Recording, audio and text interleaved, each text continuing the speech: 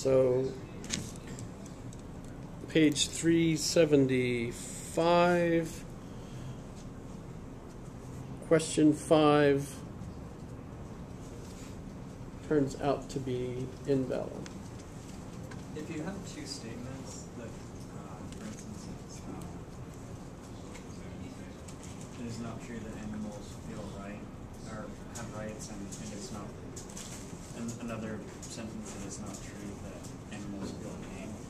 Is there any way that it can backfire on you if you group those into like together, like squiggly R and squiggly P?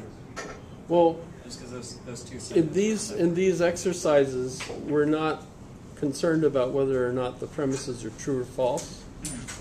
So don't get upset by saying that we've concluded that animals are not conscious or any of that sort of. We're just right.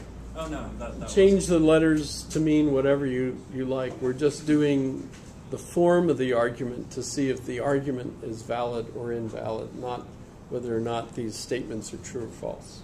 I was just asking, with the squiggly R and squiggly P, instead of having them be in separate areas, if you brought that to squiggly R and squiggly P, is there any that would change the argument form? It would?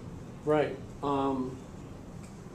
In this case, so if I had a conjunction here, in a way, I could easily create that because since I have these two premises alone, I can conjoin them, and that would not change the argument.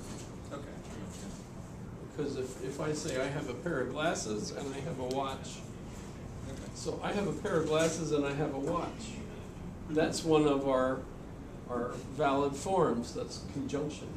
It's true unless one is false, right? Okay. I was just wondering. And doesn't that seem like it would always be true? As long as the two premises are true, yeah, the conjunction of the two of them would always be true. You think of any weird example where that wouldn't be the case? That I can think of. I mean, you'd have to be on drugs or something, I guess, in order to feel like, Woodstock? how do you make your face feel like rubber? You know, or, sorry, I'm trying to imitate Steve Martin. You've seen Steve Martin in The Death of Socrates? Should we do some, like about 5 minutes of entertainment? Mm-hmm. We can do that. Just to get everybody entertained for a minute. I wonder if that will actually come up.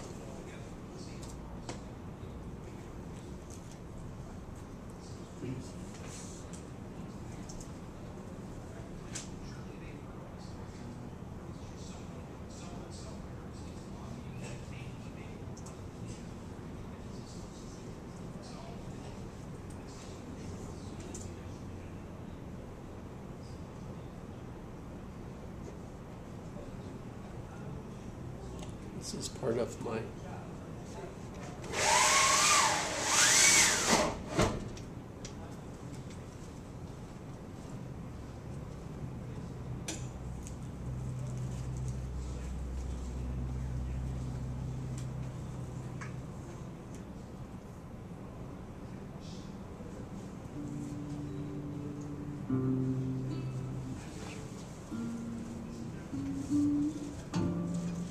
Socrates, the trial is over. Here's your hemlock. Ah, thank you. the subtitles are totally screwed up, aren't they? What was the verdict? When do I get out of here? For Socrates, the verdict was death. Death? You gotta be kidding me. For what? For teaching the youth wisdom. Well, I'll take it all back. Come in here. I'll renounce everything. Let's get out of here. Let's go get some Chinese food. But Socrates, you drank the hemlock. So what? It's poisonous. It is? Since when? Didn't you know hemlock is poisonous? I do now. Look, you know everything.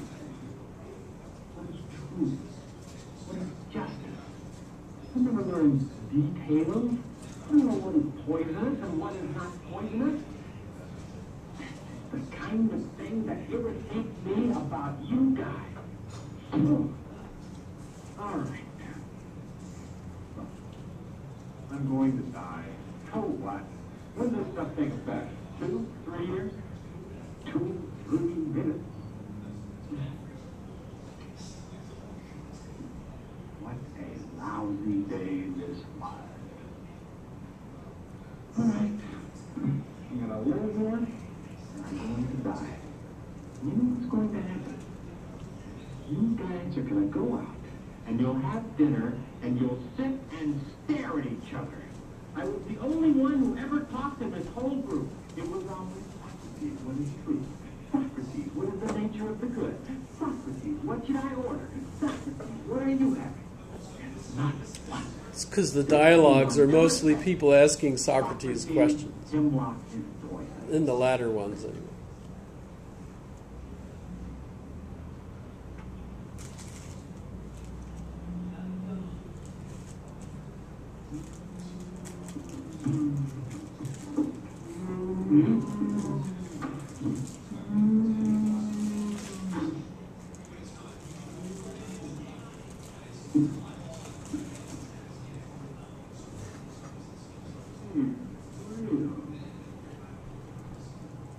How do you do that?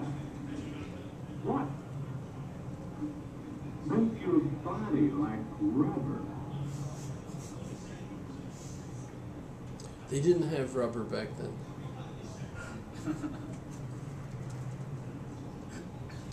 They didn't have chocolate chip cookies either.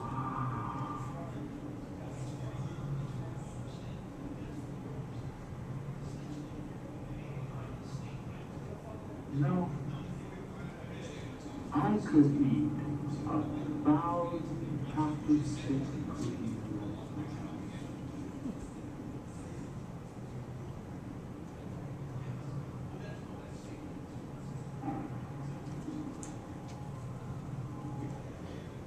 I'm okay. I feel better. Must have been just a passing.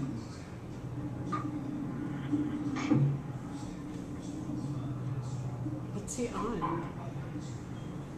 I guess some kind of hallucinogen. To me.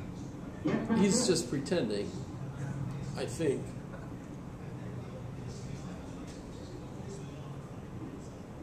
I love the birds. What did he say? He said, "Come, Mr. Tallyman, tally me banana. Daylight comes, and me wanna go home."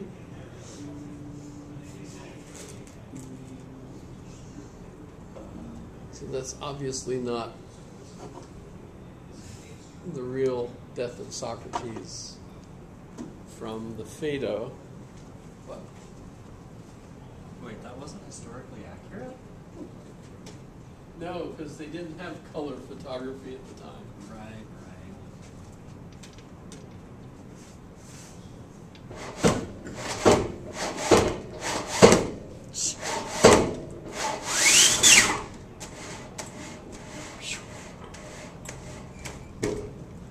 All right, so Do those ever break? my eyes? No, the screens. I guess. Seems like they would have to. They're mechanical. I've never broken one. Yet. I have one at home. We never use it. Because the projector was stolen. So we don't have a projector for it. Sad. We had the kids over the house while we were away visiting one of our kids. And when I got back, the projector was missing. But as far as our daughter's concerned, none of her friends would have stolen it, so it's kind of sad. but that's okay. All right. Well, when this place does its yard sale, you should hit them up. No, that's passe, that's old stuff. Yeah, we don't use those anymore. That was years ago. I thought it was way better to have a projector than a TV. It can be. It's But- high quality.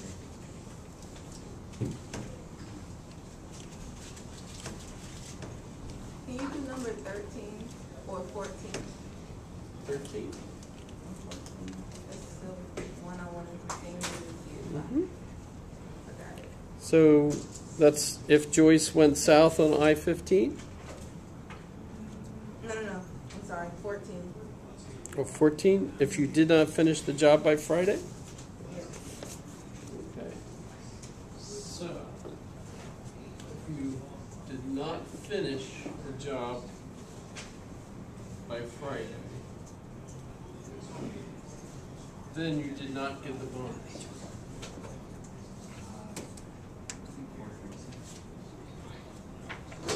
$375. I stand corrected. I thought you were talking about the. No, you're sitting down.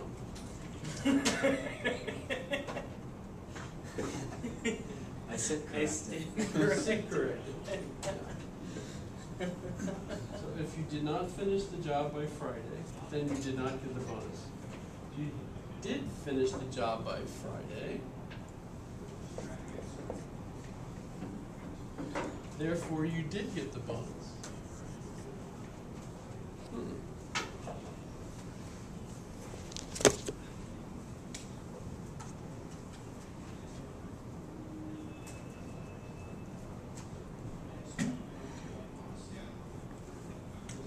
So this isn't going to be valid, I'm pretty sure. But let's check. We want this to be false. If that's going to be false, then not B is going to be true. We want this to be true, which means that that's going to be false. So if false, then true would be true, and true, but false. So this is invalid.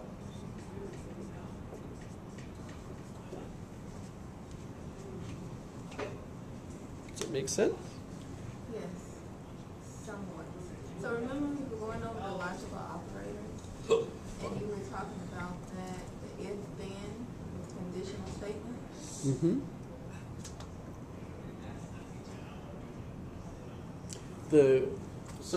So P then Q, true. So if it's, I'll just put them under here. So if it's true, true, that would be true. If it's true, false, that would be false. If it's false, true, that would be true. And if it's false, false, that would be true. So this is the meaning of the horseshoe. In this particular case now, we have a negation sign on each side. So the pattern stays the same, assuming that it's not P that's true, right? Etc., right? So really what I'm looking at here, P would be false, but since not P is what I've got here, right? The reason I did this was so that you could see that the meaning stays the same regardless of what this looks like, right? So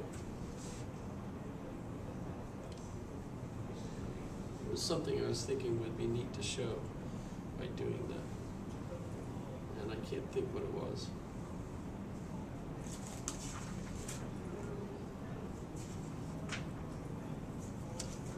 Because these can get way more complex. When we're talking about just P and Q, we're talking about the simplest form of that statement.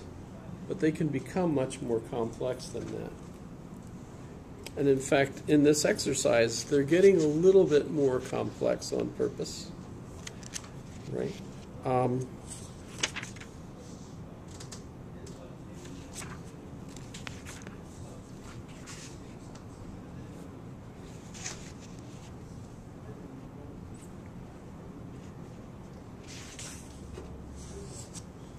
let's go to Chapter 8, Natural Deduction.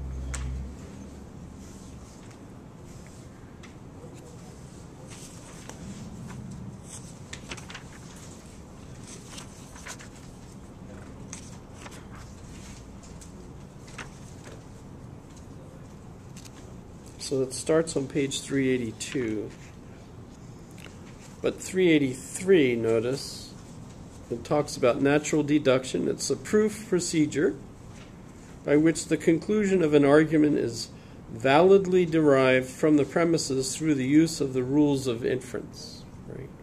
There's a limited number of the rules of inference that we're using as our guide. Theoretically, I suppose you could create an infinite number of rules of inference that are valid because you just need to combine them. It's like creating the longest sentence, right? You can have an infinitely long sentence that no one will utter because it would be useless, right? You'd never get to the end of it, right? It's like that, I guess it's a German joke, where the two guys were listening to a German speech, and the one guy could understand German and the other guy couldn't. And so as the guy was giving the lecture in German, and the other guy was listening to it, his friend, who didn't understand German, kept asking, what's he saying? What's he saying? And he kept saying, I don't know yet, because he hasn't gotten to the verb.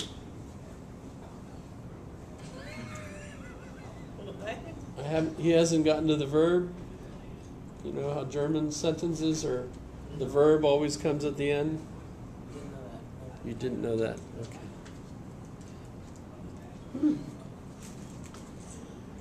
But, and their sentences are so long, but you don't actually know what the sentence is going to mean until you get to the very end and you hear the verb. If you've ever listened to German, that's... So translators might have a hard time. 9. You get used to it.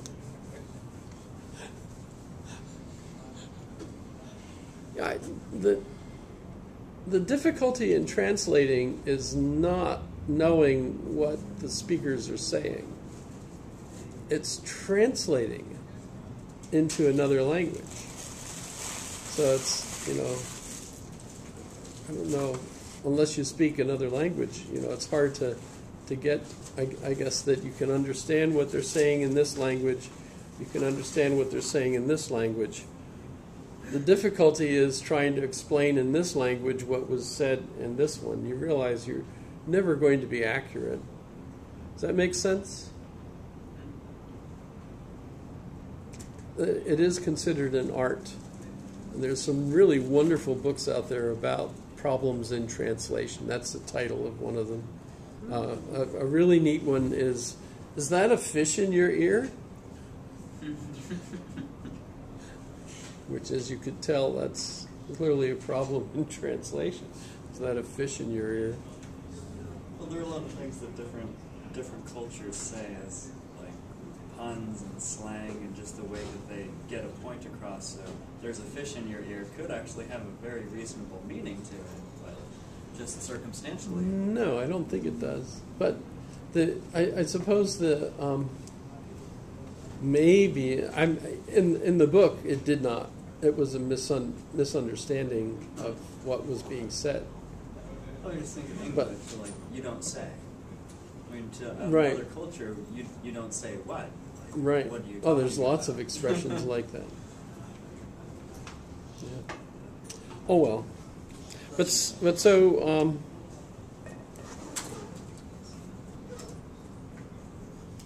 how did I get it? What an odd thing to get onto. But so we use it's also referred to as the propositional calculus. So the idea is if you know that there are a limited number of valid argument forms, and we've got them right here, right on your chart, the 8 implication rules, right?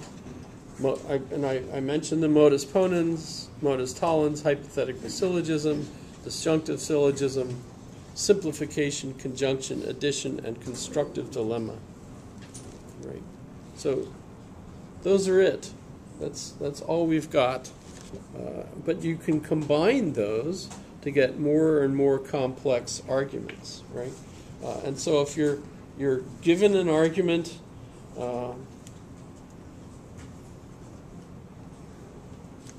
I'm trying to pick a real live one. Say the president says that you four legislators ought to go back to your countries, and fix them, and then, so he said that, and all four individuals are referred to were from minority groups, so therefore he must be racist. So now you have an argument, right? You might have to add some other premises to it, indicating that telling people to go back to the country where they came from is an indication of racism. Especially when the country they came from. Or something, Yours. Pardon? Especially Have you all feel like getting anything off your chest, or saying, who the hell and where did we get this guy? It's like watching a really bad sitcom. I can't do it. I can't do it. I personally blame New York City because I've been there and I've never liked the people there. It's almost like the higher up in the building you go, the worse the people are. And, In New York? He's from a wealthy family, so he's up from a really high up building. So maybe it's the radiation from the sunlight, like there's no protection because the buildings are so tall. It just makes these weird people. Sorry I brought it up. It's just... Someone pointed out on the radio that him and Alexandria Ocasio-Cortez were born less than 20 miles from each other. I don't know. And by the way, 2 of his wives so far are from other countries. Just saying. And he could go back to Russia, apparently. That's what somebody... I think it was No, he's one German. of the...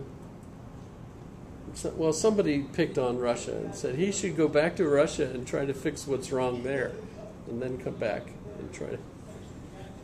As he got off the plane, Putin would be standing there with "Take My Breath Away" playing. That's disgusting. I'm sorry. Am I getting all this copy?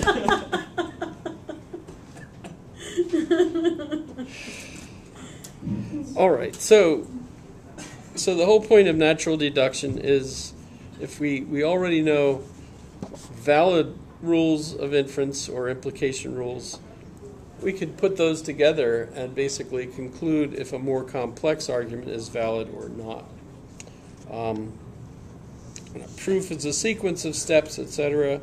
Implication rules are valid argument forms that we've already looked at. We've already gone over them.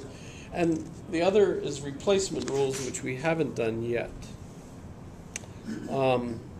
Moving on, page 385, the first implication rule is modus ponens. We've discussed these, so I wasn't going to go over them again. But notice on this page, page 385, it also gives you valid applications of modus ponens. So as I've been saying, notice that if we're just talking if P then Q, P, therefore Q. That's the basic shape of this inference that we make. If this, then this. But I do have this, so I must have this, right? That's the shape of the thought. But notice if you look, there's at other valid, uses of it. The first one here on the bottom left is if R, then M or N. But I do have R, so therefore I do have M or N. Notice that's a little bit more complex than an if P, then Q, P, therefore Q, right? Because you're going if the left, then the right. Well, but I do have the left, so then I have what's on the right. And notice what's on the right is M or N in this case.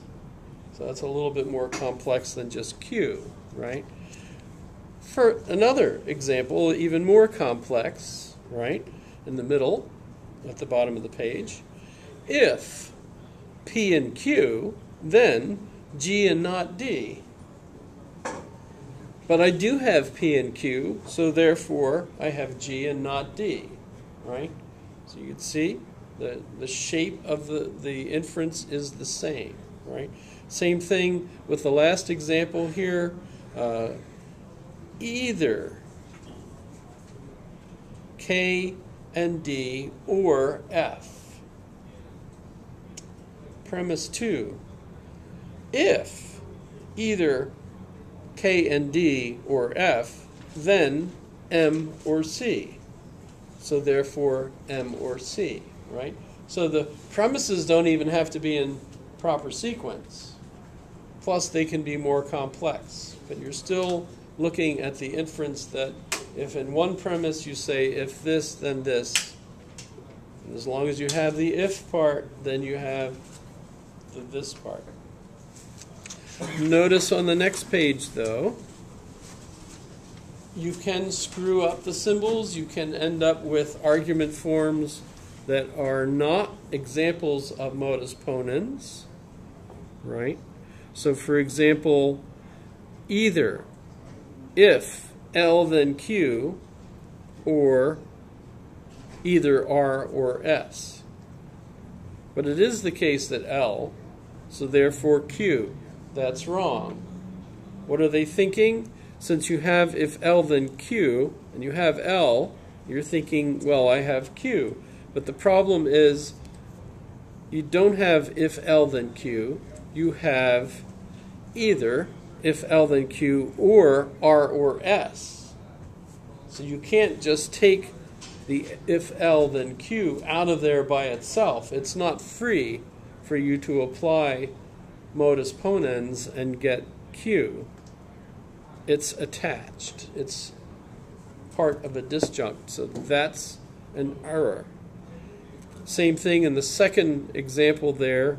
If L then Q or either R or S, but I do have L, that doesn't mean that I can conclude R or S, because L by itself doesn't give me if L then Q.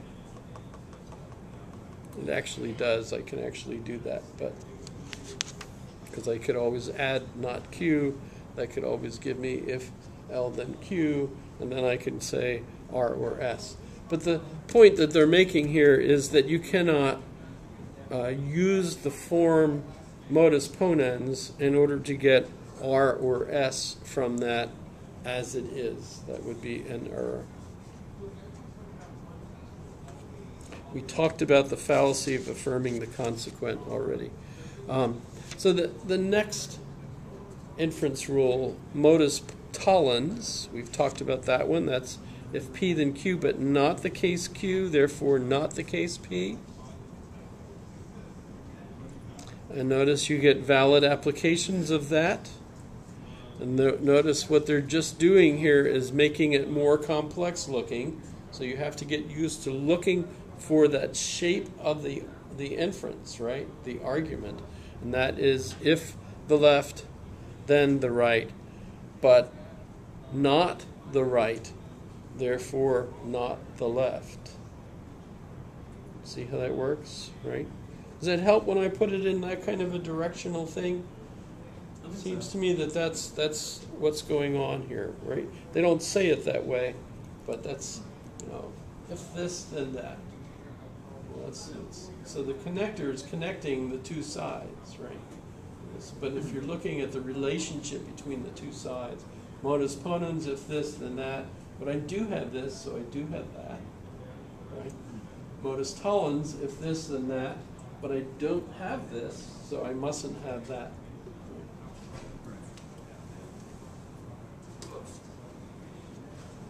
It's from my granddaughter.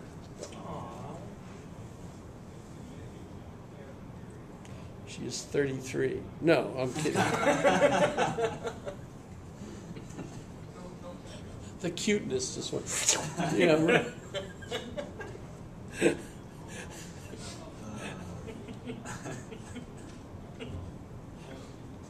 Sorry. All right. Okay, so modus tollens. So, valid applications of modus tollens. If H, then T or N. But it's not the case that T or N, so therefore it's not the case that H. Can all of you see what I'm reading, or some of you don't have a text? Do you have it in the no? So I should write it down for you to see.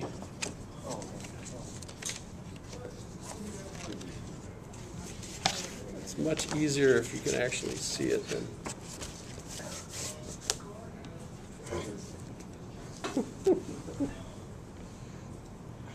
Unless you're brilliant, you know.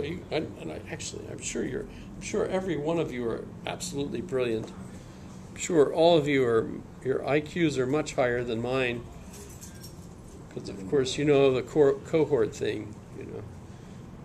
Right? Yes, the Flynn effect. Heard of the Flynn effect? I mentioned it, right? Yeah. It's got to screw up the intergenerational relationships when you've got old people that are so much dumber than you are, you know. Well, didn't we say that those we're starting off smarter at a younger age, so somebody older than us is smarter? But Well, that's nice. Thanks. I didn't think of that. Of course.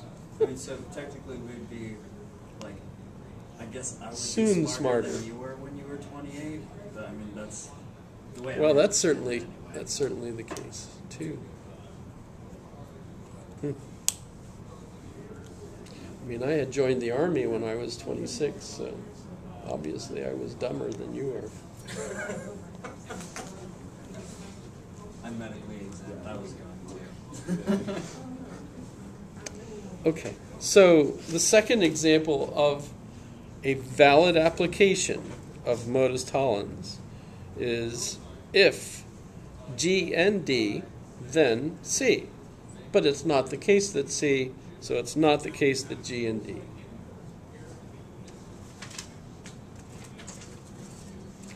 So if you have that, you can see it.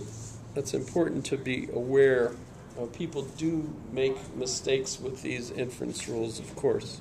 As an example of a misapplication of modus tollens, we have the example here: if L then Q, or R or S, but it's not the case that Q, so therefore not the case that L. Again, you can't take the conditional statement if L then Q out of that disjunct and do things to it with the inference rules.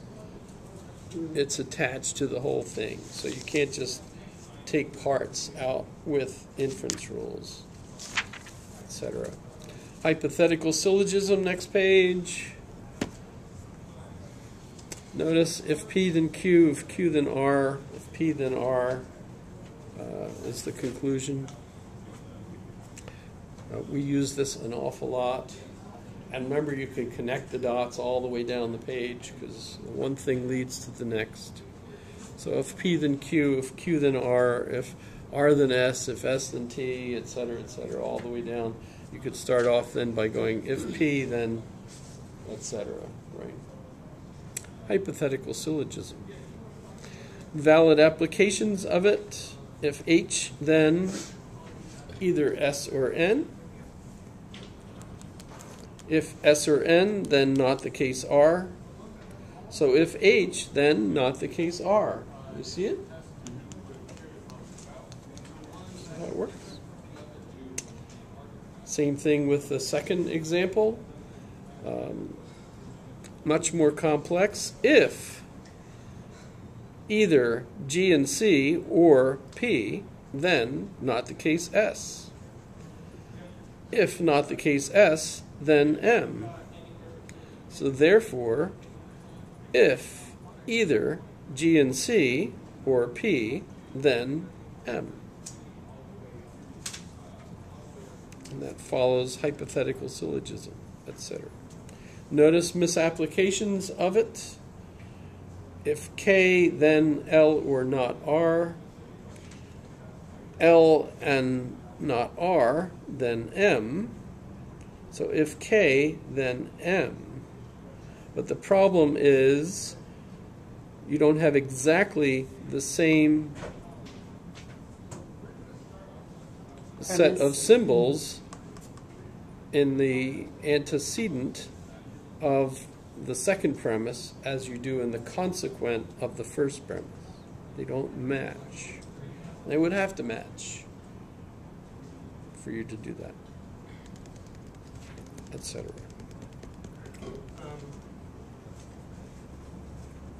Could we just, what did the names mean again? So modus ponens meant Mode of the bridge, mode of the bridge, modus tollens means mode of the toll, mode of the toll. hypothetical syllogism. Why is it We called use hypothetical. I don't know why any of them are named what their name. Why was Alice the one that ended up in Wonderland? Could have been Gertrude. Oh, so the hypothetical isn't in reference to anything. Hypothetically, it isn't. Hypothetically. Oh, great. Thanks. It is one great big conditional. So if you're thinking, well, if this, then that, and if that, then I mean, think about it. There's a lot of ifs in all of this, right? And any one of those could break down. So it really is hypothetical. But hypothetical.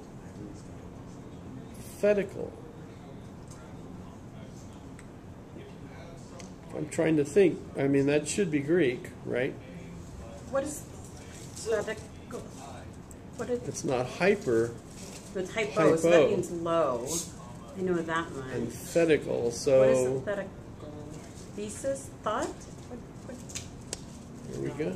Sorry. I could make that the quiz question for tonight. Why is hypothetical syllogism named hypothetical syllogism? I get the sort of answer where it's like it's conditional. And if anybody conditional. gets mad at me for it, it's your fault. Not Great. Is that the first quiz question then? No. yeah. No? Yeah, why not? Oh. Was that a good first quiz question? That way it'll remind me to look it up myself and try to figure out what does it mean. I have a question. So the hypothetical syllogism is a valid form of argumentation, correct? Yes, yes. So even though it's hypothetical, I'm just so my question So the would be, form is valid. form is valid, whether the premises The are premises hypothetical are or not. true is totally. I mean, because so if I'm saying something like if Trump says things like he did this. What was it, yesterday? I have no idea. About people that don't look like him. Let's call it that, right? If Trump speaks the way he does of people that don't look like him, actually, it's really people that don't agree with him. Because there's no one that looks like him. Right? So if anything, it's got to be, people that don't look like him. Then, that's too complex. I'm going to make a mess of it. But what I was going to suggest is let's have something questionable in each case. It's not if this ball hits this ball, and then this ball hits this ball, and then this ball hits this ball, and then this ball hits this ball. So then I hit this ball,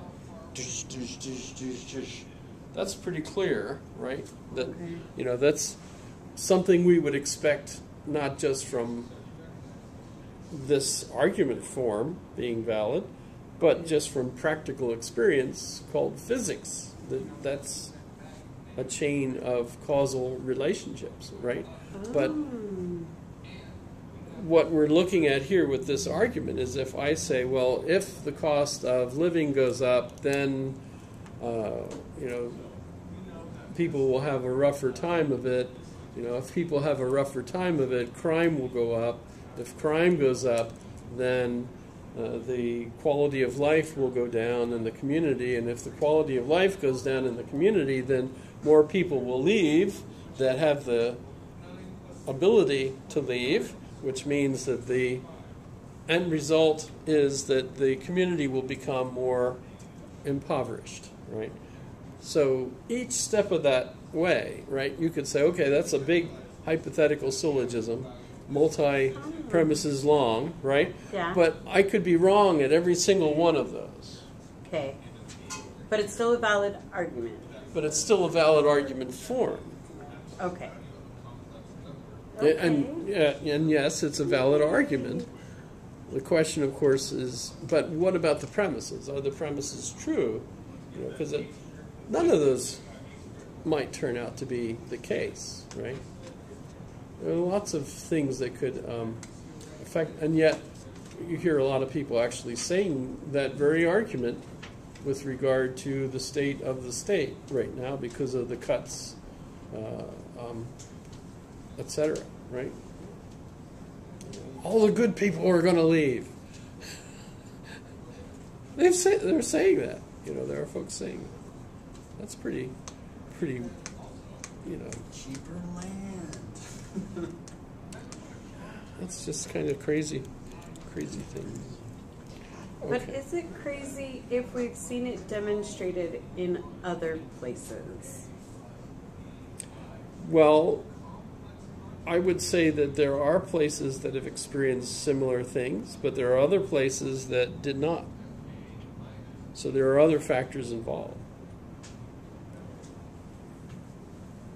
In each one of those hypotheticals, right? Okay. They're more statistical, you know, than That makes sense. I mean, the quality of life on the earth is deteriorating. So are you going to leave? It's not a better place that I know of, at least not that's easier to get to, as far as I know. I thought what was neat was, though, that Walmart is using the Oculus Rift now to test its employees to see who gets promoted. Who saw that? Who saw that one coming? Did you see that? Why? No? I don't know How? if I understand. For what? So the idea, I guess, in order to get promoted, an employee would take a test to see how good they understood the store and the policies and everything else. Apparently, Walmart's come up with the idea of putting the Oculus on the person and giving them a virtual reality test. So they're actually in an aisle and they have to make selections on what things they would prioritize to do and everything. So they're using a virtual reality device in order to test people. Wow. Who saw that coming? You know, that's I wonder amazing. how that's beneficial over, like, physically doing it. I mean, there's the cost of the Oculus Rift set up and, you know, training people to train people. Well, if you just have one per store, you ask people to put it on. Yeah. I'm sure it's not that expensive, actually, no.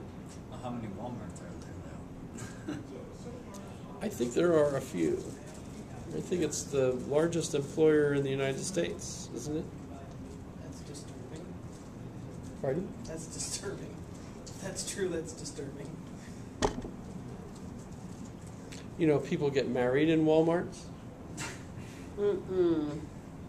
In the South? No, in Wasilla. Yeah. Shut up. Okay. Are you serious? Yes. Yes. They got married. in aisle 5.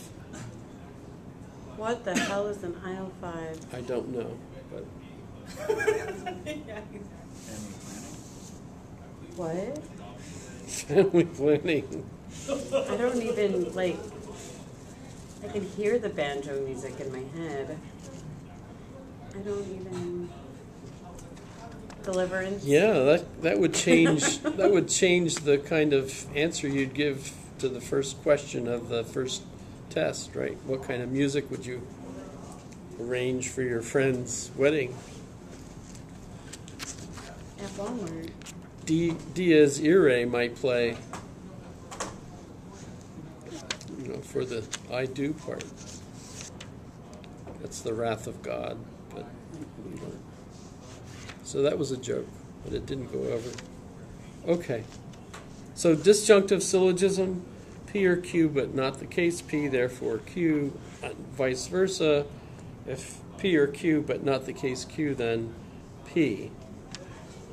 Notice valid applications of that. So notice that in this section, they're not only giving you a reiteration of those inference rules, but they're also pointing out that there are more and more complex applications of it, but also beware that people do use it incorrectly. Can you give an example? So page 389, we've got 4 examples of using it correctly. First one, if R then P or S, it's not the case that R then P, so therefore it is the case that S. You see it? Mm-hmm. Second one, either if R then P or S, but it's not the case that S, so it must be the case if R then P. Everybody have enough protein in the brain to do these? Next example, either G or if H and R, then S. Not the case G, therefore if H and R, then S, etc. But the misapplication example that they give you here is either F or G or H. Not the case F, therefore H. The problem, of course, is that in our first premise, F is not on the side of the disjunct by itself. It's also in a disjunct with G.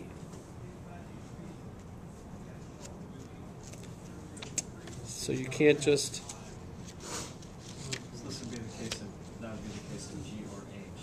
That would be the conclusion, correct? If you have F or G, and it's not the case of F. Well, from the disjunct either F or G or H, not F, there is no conclusion that you can make directly from that. I would say, though, that you could move the parentheses in one step with a replacement rule, and you'd end up with F or parentheses G or H. Since it's not the case that F, you could then end up with H or G, or rather G or H, right? That would validly come from that. Okay. But it wouldn't be an application of disjunctive syllogism. There would be several other steps. Okay, so how do we justify applying these rules of inference? So the format we use is, I did it once on the board, but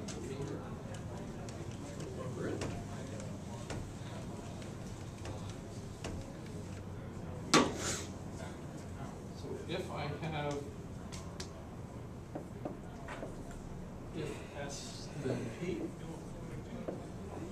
second premise S,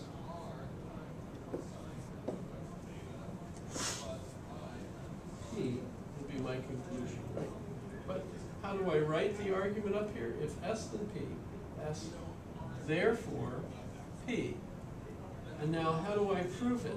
Well, okay, so what I want to do is show that I can get this from that, and here it is, and then I have to justify how I got this step. And what I can say is lines 1 and 2, modus ponens. And that's your justification. Of course, this is incredibly simple, right? But we'll get more and more complex ones.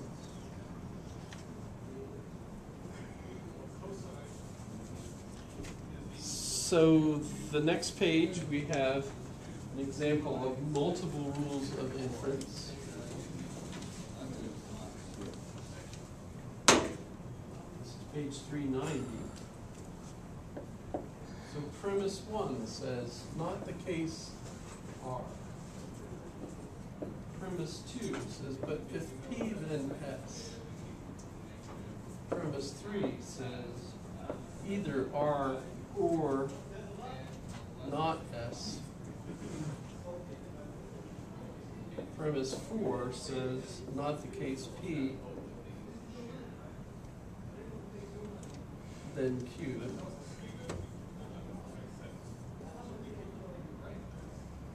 The conclusion of the argument is so therefore Q. So assume this is, remember these are each statements, right? And so someone gives you this argument, and the conclusion is Q, and you want to see, does this follow validly from these premises? Well, we can apply multiple implication rules to this as part of our calculus and see if it will come out of that. So the first step they show here is that I can get not the case S. And where did that come from? Well, if you look up here, here's S here, but here's not the case S here, right? Where could we get that? Well, if we have not R, disjunctive syllogism will give us this. So our first step says that from lines 1 and 3, right, from this line and from this line, I used disjunctive syllogism and I got not S, right? Because if you remember, P or Q, right, not the case P, therefore Q, right? So in this case, here's R or not S. That's like your P or Q, right? But not P would be the not what's on the left. So therefore, what's on the right? So that's a valid conclusion from it. See it? That's using the pattern disjunctive syllogism, right? Next, I can go and look at not getting not P out of this. Where did they get not P? Well, here's not P, but I would have to have, that's not going to, where did they get it? Let's see. So here, if you look at this one, it goes, if P, then S. I just got not S. Modus tollens, if P, then Q, but not Q, then not P, right? Well, this isn't if P then Q, it's if P then S, but not S, so then not P. So I'm using lines 2 and 5, modus tollens. Right? You still have to solve 4 though? Pardon? You still have to solve line 4. These are the premises. Right. So all of these are given, and this is the point where you get the conclusion. And so this way of writing it up like this tells us these are my premises. So I don't have to try to solve these. I start off with my steps from where the conclusion is given to try to see, can that conclusion come from these premises? So step 5, I'm using lines 1 and 3. by the way, once I have these steps, I can use these too, right? As I did here, because what I get here is not P, and I had to use line 5 in order to get this from these, right? And I'm going to be using this now too, right? And my next step is to get the conclusion Q, and where does that come from? It comes from here with this, right? So this is modus ponens. If P then Q, but I do have P. Notice P in this case is not P, right? But that's what I have here. So that's 4 and 6 modus ponens. That's given in your book, page 390, right? So and that's a proof, by the way. And some of the ones that we'll be looking at for the test 3 will be exactly that sort. So those are the kinds of things you're looking at doing.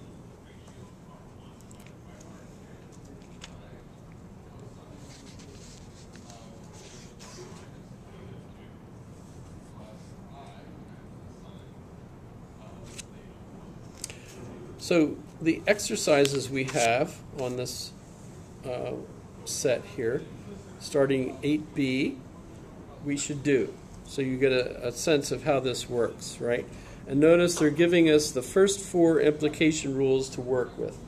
So the problems that we have here won't be more difficult than that. They're just going to be using modus ponens, modus tollens, hypothetical syllogism, and disjunctive syllogism. Of course, going over these, the idea just the same as with the syllogisms as a system is that when you get used to using valid argument forms, then you can expect, hopefully, to think that way, to recognize good reasoning as you go. And so we're emphasizing good, valid arguments. Let's go ahead and emphasize these, practice these.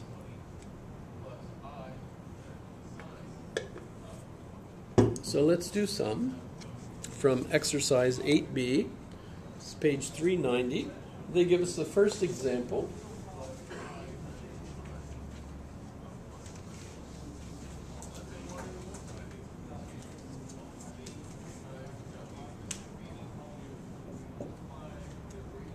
So premise 1, if P then Q. Premise 2 is P. Premise 3 is Q. Oops, I'm sorry. This is where the conclusion. So this is just going to be modus ponens. And they're just showing how you would write it down. 1, 2, and P. In fact, in this section, all they're asking you to do is write the rule in the blank. And so what they're doing is showing you that the first one is MP, modus ponens. That's all you would have to do, right, to recognize it. So for example, problem 2. If P then Q, if Q then R, so therefore if P then R. So do you recognize that's hypothetical syllogism? That's the modus. That's the valid argument form. There is hypothetical syllogism. So in the blank, you would just write HS. Which example was that? That's problem number 2 on page 390. It goes if P then Q, if Q then R, therefore if P then R. So that's just hypothetical syllogism. The only thing that's different is that they capitalize the letters to throw you off just a little bit. So super kind of them. Pardon? That was so super kind of them. Yeah.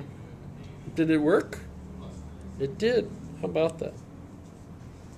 Number 3, if R then S, Premise 2, but it's not the case that S. So the conclusion is not the case that R. Which one do you think that is? Modus tollens. So all you'd have to do is put MT there. Number 4. Either P and Q or if R then S. Premise 2. It's not the case P and Q, so the conclusion is if R then S. How did they get if R then S? What goes in the blank? Is it disjunctive? Disjunctive syllogism. Very good. DS, right? Number 5. If Q then R or S, not the case R or S, therefore not the case Q. How did they get not the case Q? Modus tollens. Modus tollens. Yes? See how these connect? You know, this is how you memorize. Am I allowed to say that? That's an evil word. Number 6. Not the case if, well, I should say it correctly. If not the case R or S, then if P, then Q.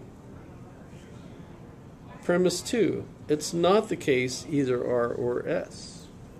So therefore, if P, then Q. How did they get that? Disjunctive syllogism? No, the negation sign threw you off.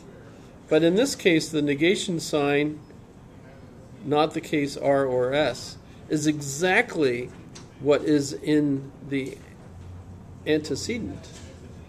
So this is actually modus ponens, right? Just if P, then Q. But P in this case is not the case R or S. See how they threw you with that? But they're introducing something that's different here so that you recognize that these inference rules are the shape of the thought, and that they can throw more and more complex things into these, and yet you're still looking at that basic inference, right? It looks more complex. They're deliberately doing that, of course, so that you begin recognizing that, aha, it doesn't have to look like if P then Q, P therefore Q, right? It can look like not the case R or S, then if P then Q. And that's still if this then that. And so we do have the this part, so we do have the that part, modus ponens, right? Number 7, if P and Q then R, if R then not P, so therefore if P and Q then not P.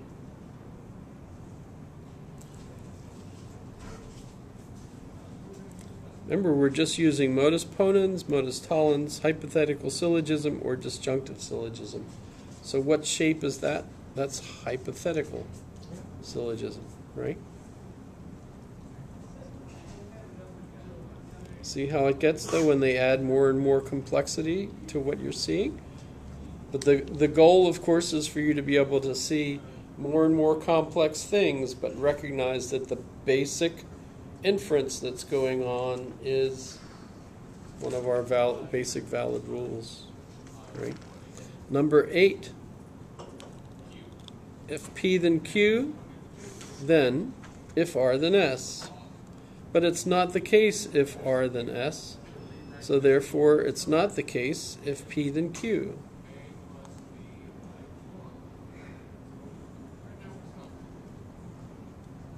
Modus ponens? Modus tollens.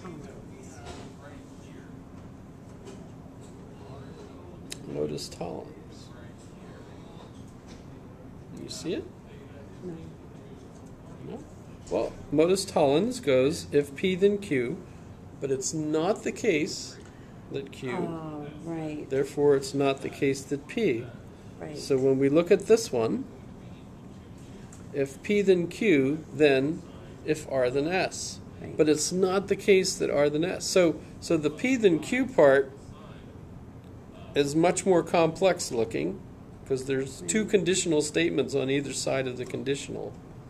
Right? We could do that. We could get infinitely more and more complex. But the inference is staying very simple.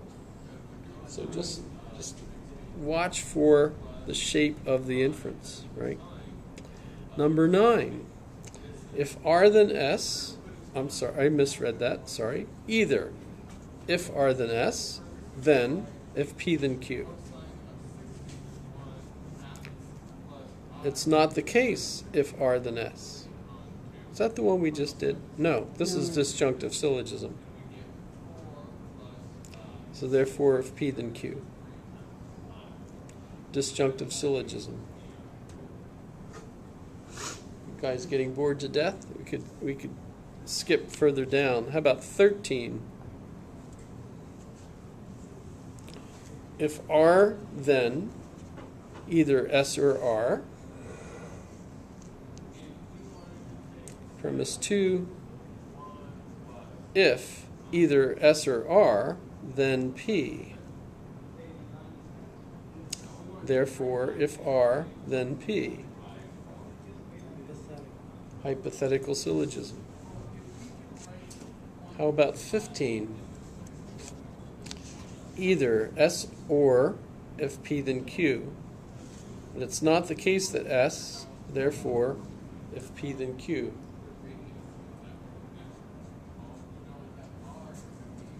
Disjunctive syllogism.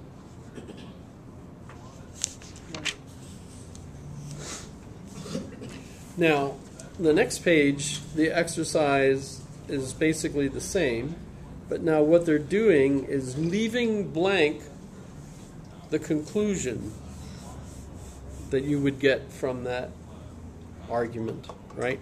So if I'm looking at number 1, notice, either if Q then S or P, premise 2, but not the case if Q then S.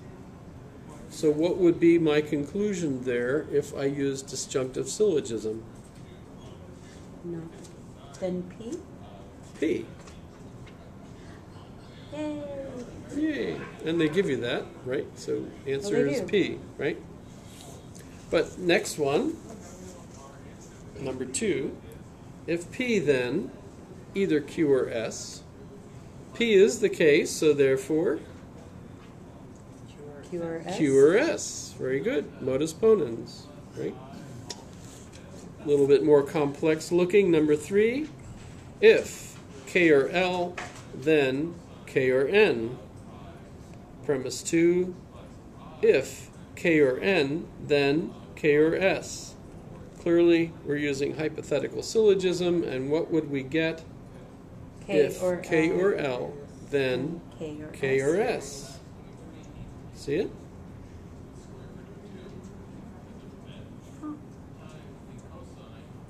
This is almost fun, isn't it? Number 4, if either T or R, then either Q or S. Not the case Q or S.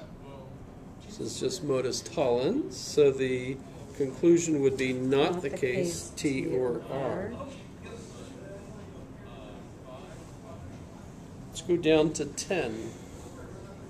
A little bit more complex. If S, then not the case R or not the case T.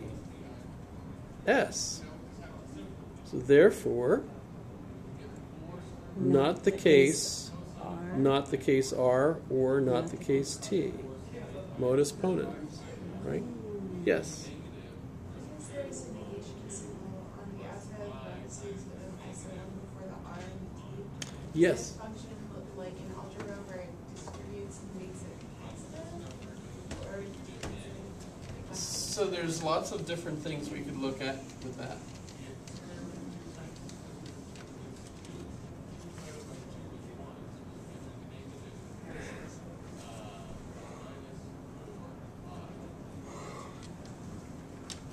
question is if we have a negation sign, parentheses, and inside the parentheses we have not the case R or not the case T.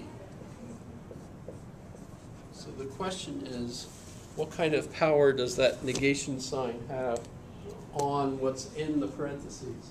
Yes, it obviously does impact it. And what it could do is we can change this to a dot. Bring this in here and have not R and not T. Right? But two knots cancel one another, so that's a positive. And these two knots cancel one another, so that's T. So this is equivalent to R and T. Why does it go from being or to and?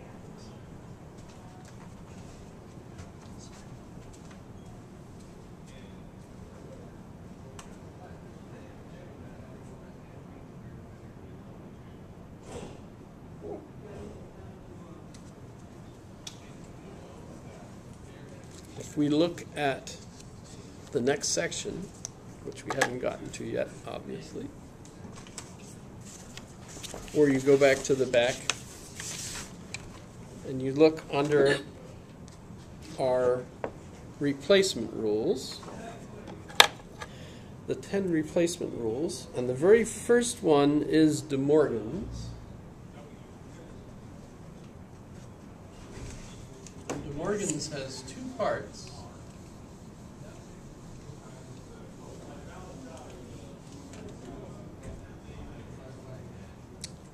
So, if I have not the case P and Q, it's equivalent to not the case P or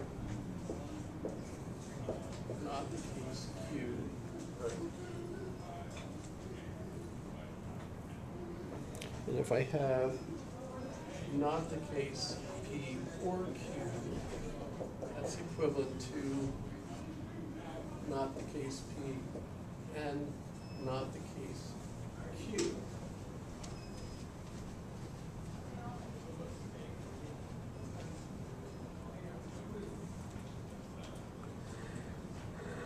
So if we look at this as our template, right? Not the case P and not the case Q. I look at this, I have not the case R, and not the case that.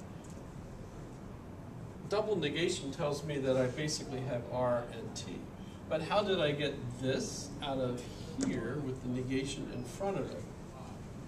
So if I'm looking at this statement here, where I have not the case P or Q, and that's equivalent to this. Right? What happens if I have this in here, which is what I have up there? That would give me that.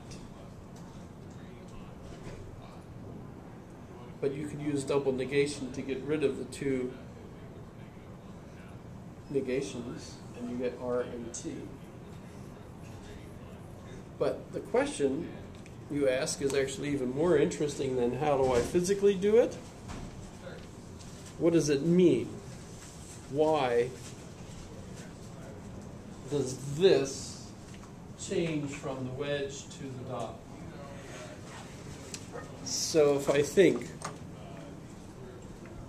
what's that first one say? It says, it's not the case that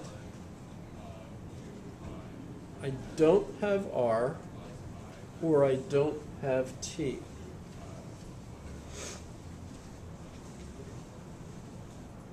So that means I do have R and I do have T.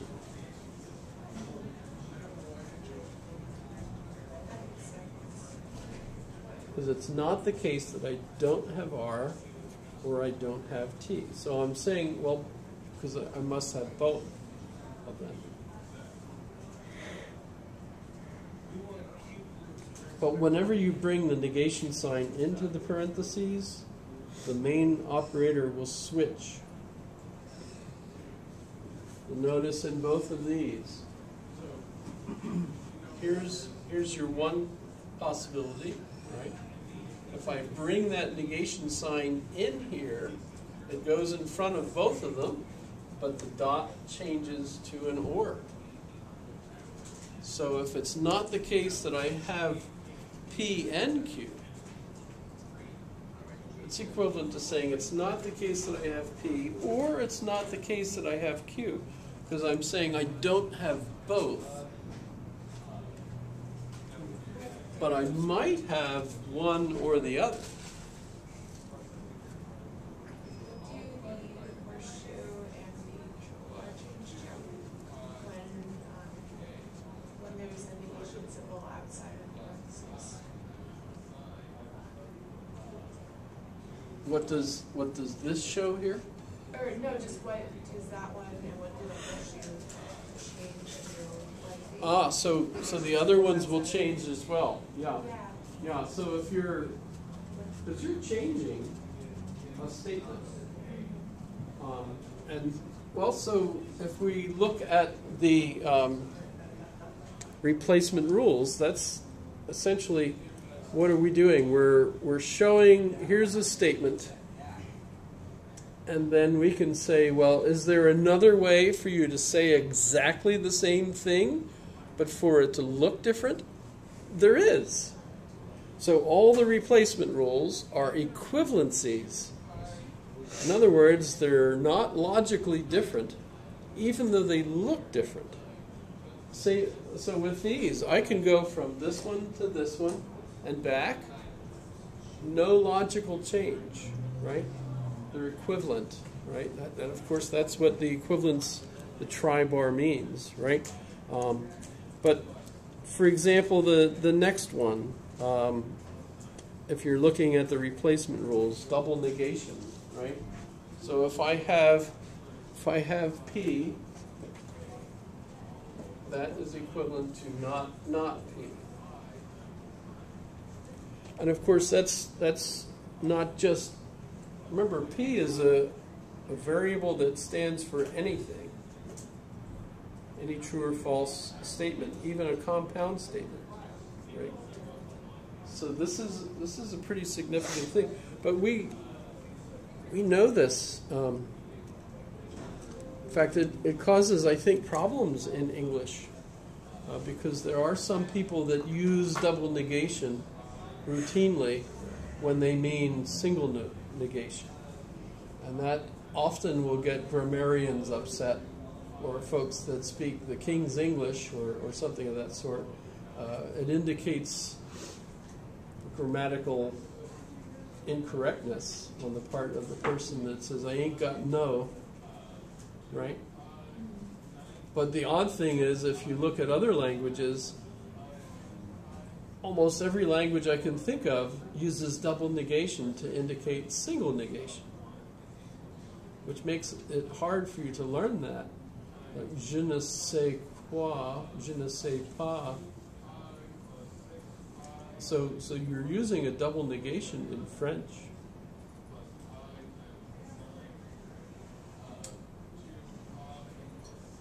Does German do the same thing? Ich habe kein Antwort. I have no answer. Probably not.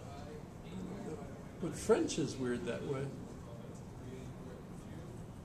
But English doesn't use double negation, and yet you certainly can use double negation. But what happens when you say, I don't have no milk? Correctly speaking, that's supposed to say, I do have milk. I don't have no milk means I do have some milk. Yes? But we don't usually speak that way because it's confusing. And Mom will always say, you mean you don't have any milk? And if you say, no, I don't have no milk, see, I still have a half a cup.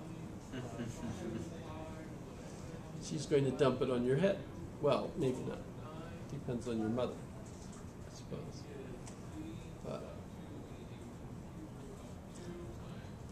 But this doesn't stop the IRS from using double negation all the time. And when you say, you know, you did not embezzle that money, but nor did you embezzle any other money. So it's not the case that you embezzled money from either embezzled income or unembezzled income. I'm totally making this up, but you get the idea, right? You know, then you're puzzled because you're sitting there trying to figure out, wait a minute, where are the negations here? Because there's multiple ways of applying them in English. You could say none, not, un, right? Neither, nor, right? So it's very confusing. So notice there are some sections in here that help with translating from everyday speech into the symbols. The idea of the symbols was that you could translate it into the symbols, and that will help you understand what the heck they're trying to say, right? Fortunately, we don't really even have to read IRS documents anymore. We just use TurboTax. And TurboTax asks us, fill in the blank. Any embezzled income? What? It's illegal to embezzle income. Why would anybody have embezzled income? And if they did, why would they report it? Because if you don't report it, then you can get in trouble And you're for in tax trouble evasion. That's how they were able to. Yes, they got Al prosecute Capone. Al Capone, right? Couldn't think of his name. That's how they got Guzman, too. The one that's just been found guilty and sentenced, but I don't remember what his sentence is. El Chapo, Tax right? evasion. Didn't they just get him for... He murdered all these people, but they can't prove any of those. But we got you on tax evasion. Seems like... Now, if you were a billionaire in Florida, you could have hundreds of teenage girls that you've been messing with. And what did they get him for? He had pictures in the safe. And you're not allowed to have any of those. Plus, he loaded them, he digitized them, and he loaded them on a hard drive that was Chinese made, so that's international. Who is this? What's his name? Epstein? Epstein? Somebody drilling my head, or is that... Mm-hmm. It's really But there are no dentists up here. They do that to your face? I wouldn't go back if they did that to my face. Maybe on the lower floor they're doing some work. I hope they stop. I think there's I've seen it on a movie where the professor asked a sexy student to go and lean out the window and ask them to stop. And they did, you know. Did you see that movie? That was A Beautiful Mind. He ended up marrying her.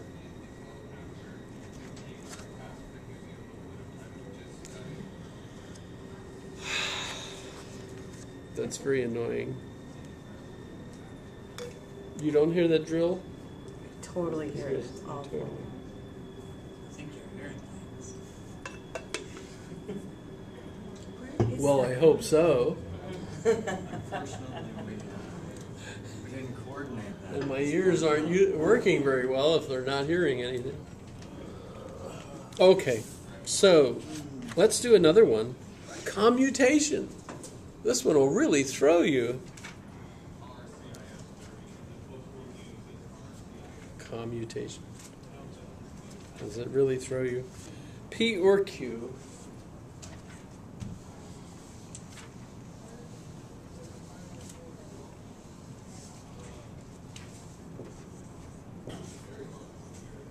So, if I say I have oranges or peaches, what's the difference between my saying I have peaches or oranges.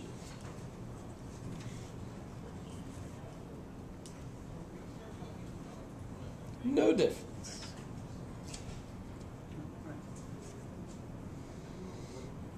You could get really picky here and you say, well, yes, in this case, the peaches are on the left and the oranges are on the right, and here the oranges are on the left and the peaches are on the right.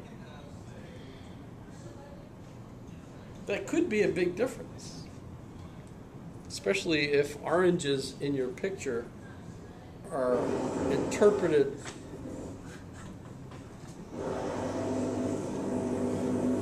as a symbol of promiscuity. Are you going to hit him with your purse? Oh yeah, I'm gonna beat the hell out of him. I'm glad.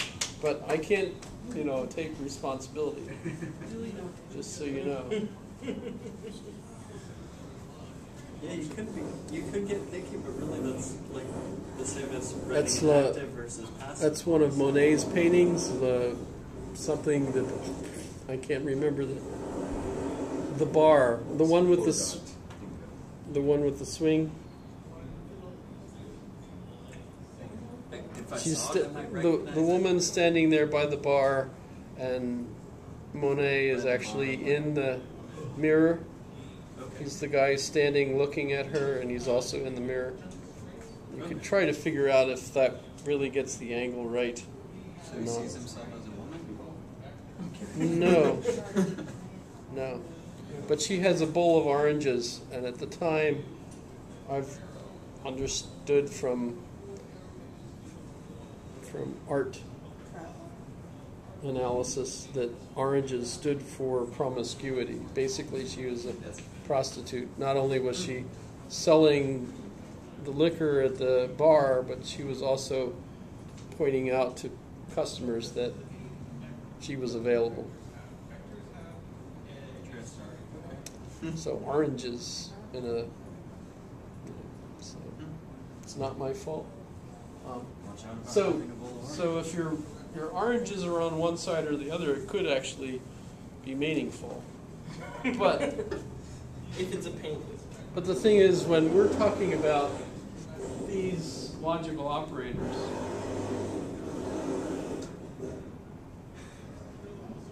They're definitionally equivalent. that is the same as this. And it works the same way when we go like this.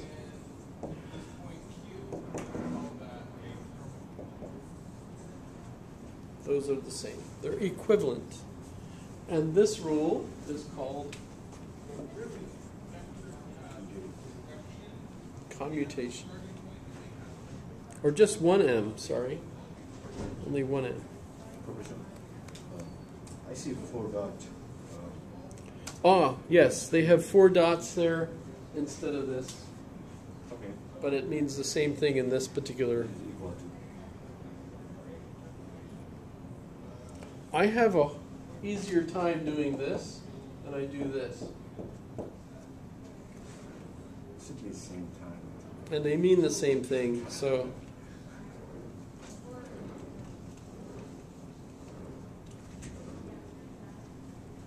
I don't know why he uses that symbol instead of equivalence. I think that's the equivalent. Sorry, where do we go? Other books. So I'm looking at the 10 replacement rules. Okay.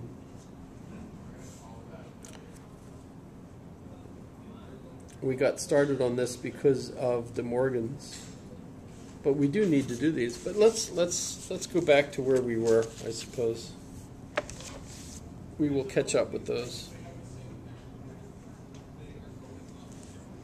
Okay, so section 3 of the exercises we were doing, page 393. Now, in this section, we have examples that contain more than one step. And in this case, we're supposed to provide the line numbers needed for the derivation and the implication rule as justification. So if we're looking at number 1, notice if P then Q, if P then not Q, Premise 2, if R then Q. Premise 3, P. The conclusion is not R. Step 4 comes from those premises, and what they're asking you for are the lines and the abbreviation of the inference rule that you're using to get it. So how would we get not Q out of the lines above? Well, if we look at if P then not Q, and not Q is what we've gotten, right? But P is also there, line 3. Question. If the noise downstairs is bothering, It's downstairs. It's in Quebec. They're drilling. So you can't go in there with a gun and a mask. They'll shoot you. Yes, I can. No, I don't want you to get shot. Anything for the $12.77 an hour. But I know, really. But I could move you down the hall if it would help. Are they going to keep doing that? It's really annoying. They're pulling electrical. They're doing electrical work. So they're going to be working all evening. Probably. Could go down and ask them to do something quiet with no guarantee. So how many folks would mind moving to another room? You would mind? You're the one Oh, that I wouldn't mind. I'm sorry. You wouldn't mind. I wouldn't mind. So we'll Sorry. move. Okay, I've If got you a have classroom open for you. You can do the technology there as needed. I don't, I don't think you can hear it down there. Cool. we can take a break till 7:30, but what room are we going to end up It's in? directly across. It's the one with all the computers. Oh, okay. The lab. The lab, I guess. yes. Yeah, it's not like there's nothing solid work down there at times, but really, I could go down and ask them to stop, but I don't think we'd be very useful. That Okay, only guys. that only works in the So- movies.